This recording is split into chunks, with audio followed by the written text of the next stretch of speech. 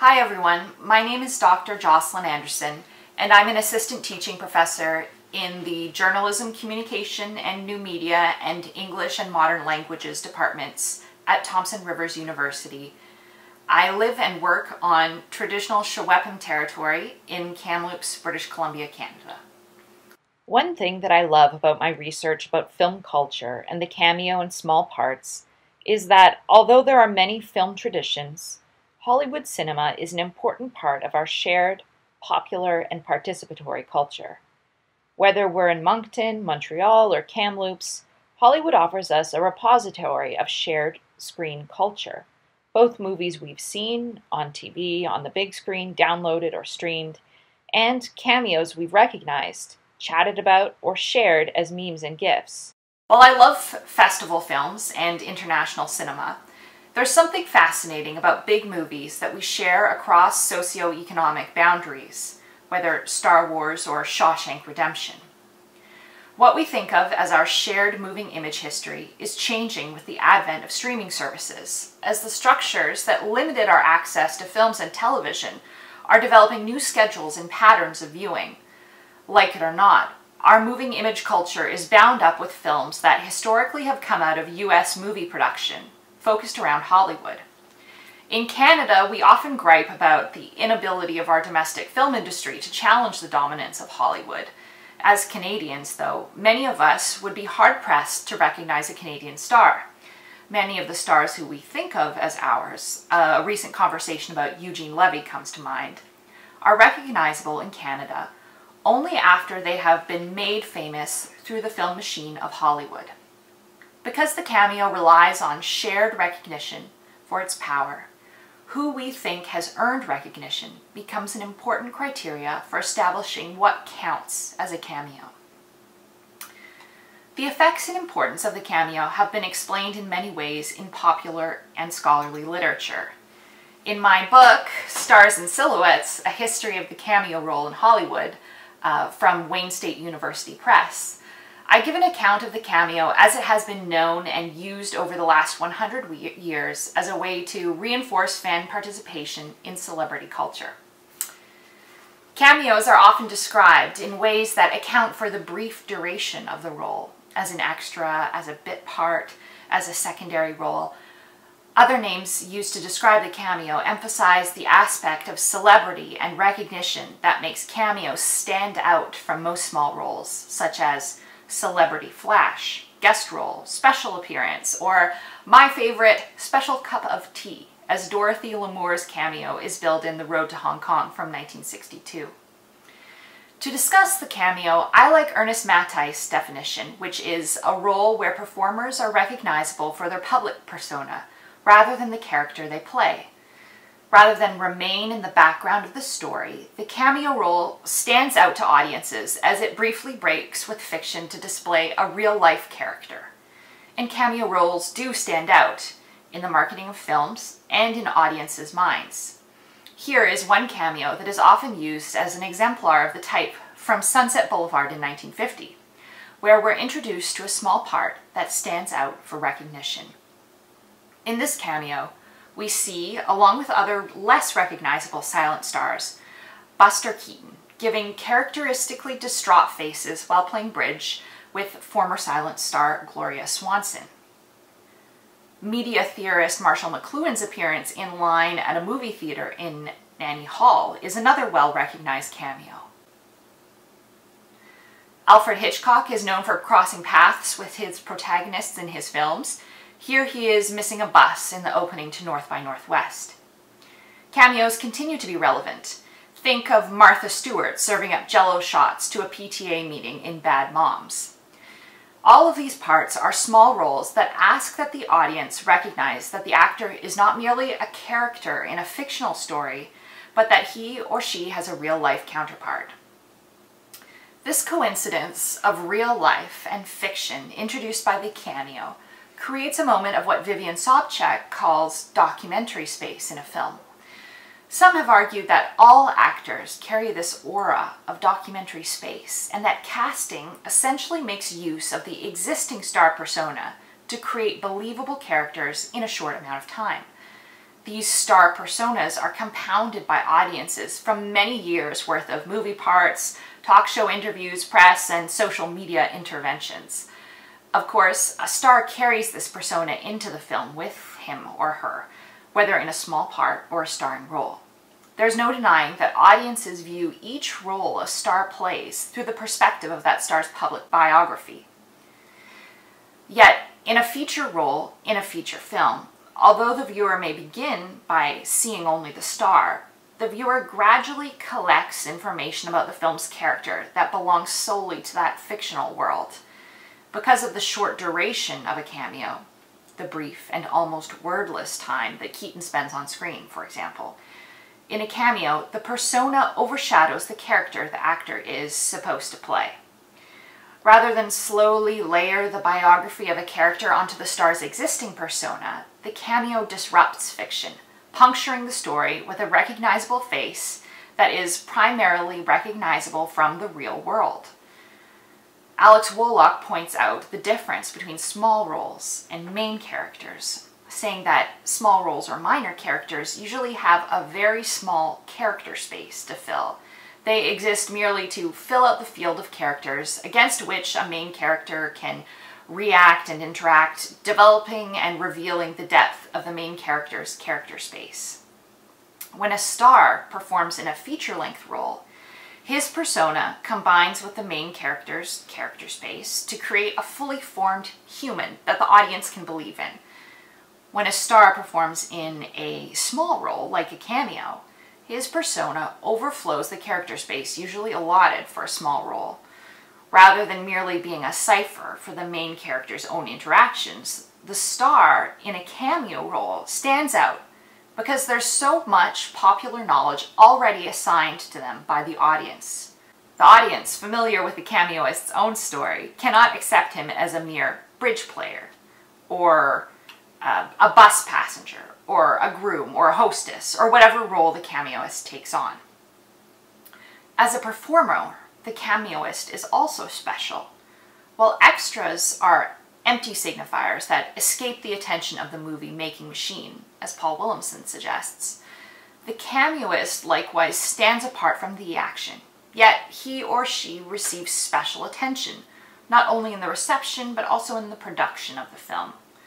Williamson, talking about extras, suggests that extras always partly play themselves as they seek to orient themselves within the film environment. Cameoists play themselves because they likewise have little rooting in the film. But unlike the extra, this incoherence is strangely foregrounded. The cameo stands out, but it also provides a link to the real world in a way that the feature performance, carrying the weight of the film's story, does not. While stars and character actors are used to tell a fictional story, cameoists appear to tell a story about the real world and how it interacts with the film and its production. Cameos shatter an audience's suspension of disbelief and call attention to the elaborate, behind-the-scenes negotiations that have brought the cameoist on screen at this very moment. The cameo calls into consideration the imperatives that require actors to appear on screen, highlighting relationships between actors, writers, directors, and producers. Of course, all of these attributes and imperatives are not necessarily unique to the cameo, but audiences have been encouraged to think about cameos in this way through a long-standing tradition of film publicity. This marketing has used the cameo as a brief part by someone recognized for their real-world persona to create links to the world that ostensibly exists behind the scenes. Marketing around cameos asks audience to consider the links that tether the cameoist, their fame, and their skills to the production. The cameo emerged as a role distinct from other small parts by drawing attention to its own production rather than having the small character recede into the story's background, a form that crystallized in Hollywood's late studio era. Cameos have never been the product of happenstance. From their very earliest occurrence, cameos set aside important figures for recognition. The first instance that I have found where it's clear that performers are meant to be recognized as themselves is in A Vitagraph Romance from 1912, where the executives from the Vitagraph company, a film company, appear as themselves in a backstage comedy involving a senator's daughter who rises in the film company to become a star. Exhibitor magazines from the time, and also newspaper reviews, indicate that the executives were meant to be recognized as themselves, rather than merely standing in for an archetype of important executive. Collaboration and sharing of roles was common in early film companies, but the way that these roles were pointed out in accompanying accounts shows that they weren't meant to blend in with the film's fiction. In fact, a still from the film was used as a portrait of the three executives in a magazine story about the powerful trio as late as 1918. This association with the portrait is an important one to help us understand the cameo. It helps us imagine how the cameo is set apart from the extra. Portraits, where important figures and authors appear as themselves in the background for quiet recognition, date back to the early modern period. Patron portraits, and artist portraits in this case, represent the networks of patronage and power. The special attention paid by the artist to otherwise anonymous figures can only be deciphered by viewers familiar with those in power, or familiar with the symbols that represent them, and the complex family and political relationships conveyed in their portraits through symbols and characterizations. Yet, unlike these portraits of financial and political masters, film celebrity largely glorifies actors, both because of and with continued visibility, as Natalie Hynek suggests. As Daniel Boorstin puts it, modern celebrities are known for being well known. While the cameo of a king or a patron represents hidden power, the celebrity cameo represents only hidden visibility. Throughout the 1920s, cameos reflected the studio's growing investment in movie stars.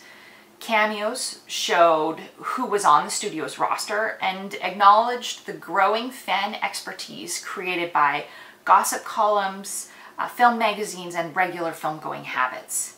Cameos provided inside information by giving audiences a glimpse of the star, not the character they played. Then, as now, fans were fascinated with acting and actors. Acting seemed to be both leisure and work, rewarding the effortlessness of simply being oneself with the unimaginable wealth of thousands of dollars a week at a time when many made that much in a year. The promise of independence and riches drew many people to Hollywood, some physically following their dream to work as actors, while others followed along from the sidelines at the movie theater. Fans and fan magazines kept tabs on what was authentic and what was pretend in Hollywood, noting details like who did their own stunts or which on-screen garments were from an actor's own closet. Cameos rewarded fans eager for more intimate views of Hollywood and its stars. Cameos themselves were used as documentary evidence of stars' real lives, providing insider views of celebrities at leisure to curious fans. Showing leisure as the flip side of work was an important part of the cameo. Early cameos showed stars playing tennis or sharing meals together, offering up a juxtaposition of femme fatale and comedic leads joined together in the real world of the studio. Despite the obvious imperatives from studio publicists guiding who could be seen where, cameos were often offered up as unfettered views of stars. The premise that stars were not merely performing leisure with cameos, but participating in it, was an important part of the cameo's status as a window on star realities. Cameos presented a myth of leisure, camaraderie, and cooperation that continues in the cameo to this day.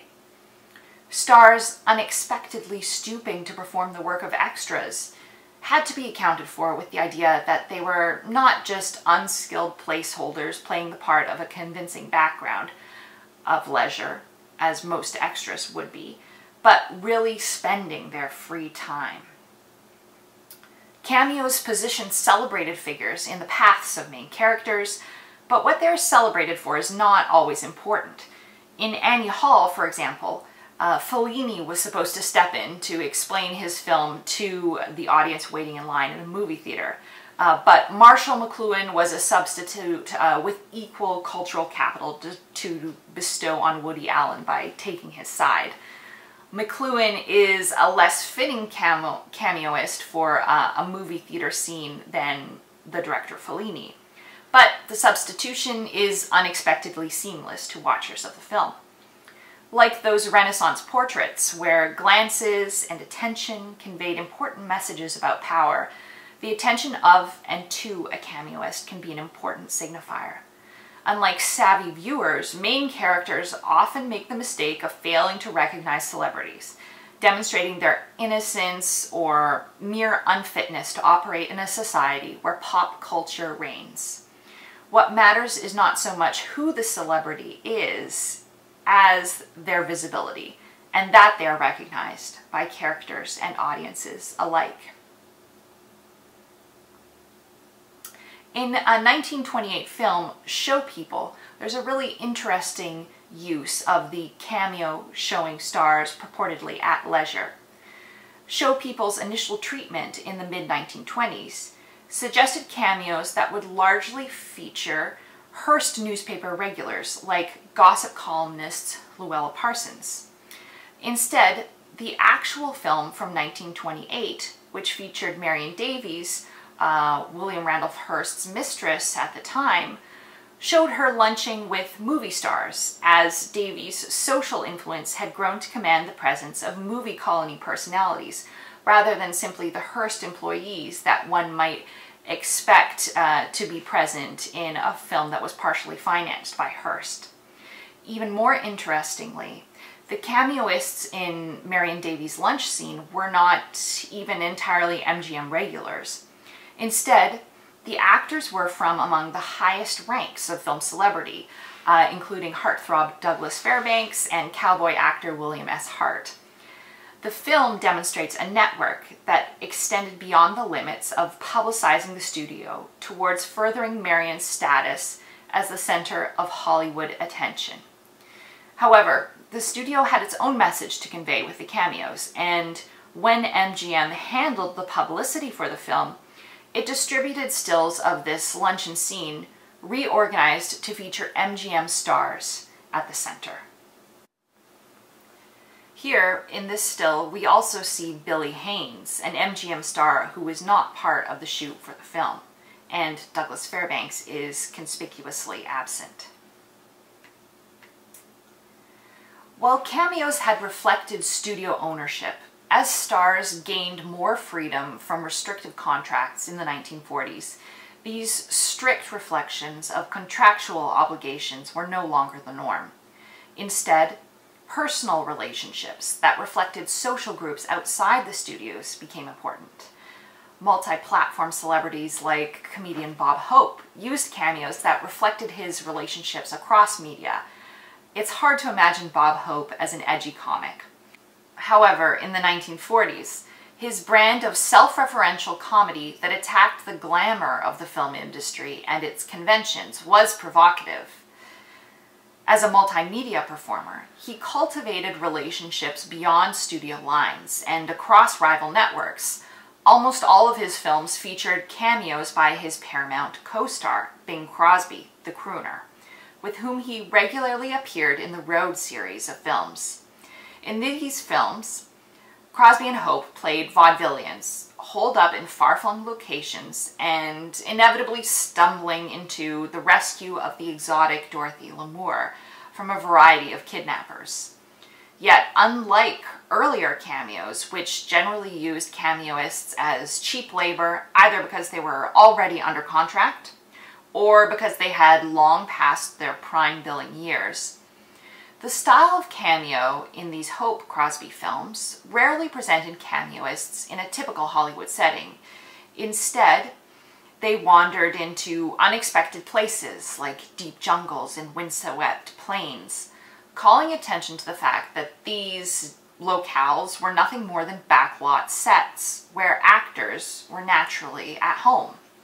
Hope's cameos privileged jokes about Hollywood over the narrative of the film and called attention to celebrity in a way that excited audiences. Cameos that showed bona fide stars in background roles were a big draw emphasized in a film's publicity, but they also acquired their own narratives to explain the apparent demotion. The idea of the cameo as a favor among friends was a regular part of the publicity for films that contained cameos, whether they were compensated or not. That these friendly appearances, unlike larger parts that required preparation and rehearsal, could be squeezed in with little effort, a free half hour between recordings, and no costumes, appealed to fans who wanted those unfettered glimpses of stars. The attitude of effortlessness and spontaneity that Crosby cultivated in his performances and publicity reflected on the cameos for which he became well known. Yet for stars balancing the dual properties of talent and hard work that Richard Dyer identifies as being integral to the star identity, the cameo's increasing casualness and promise of close access to the person without the veneer of character could be seen to be dangerous to the star image. Many stars, such as Elizabeth Taylor, were forbidden by studios from performing in cameo roles.